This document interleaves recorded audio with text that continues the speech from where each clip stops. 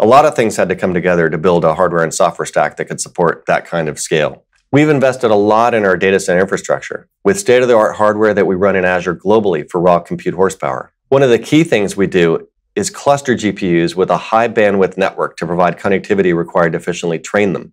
We layer on top of that Azure software platform optimizations, where we have, for example, enlightened the platform and the hypervisor to be able to access those network GPUs so that the performance is comparable to running on bare metal, but with a full manageability layer on top. As we move up the stack, we've also developed and integrated open source frameworks like Onyx for model portability, and the DeepSpeed framework that came out of Microsoft Research that helps componentize these models so that they can train across interconnected GPUs at greater scale and speed.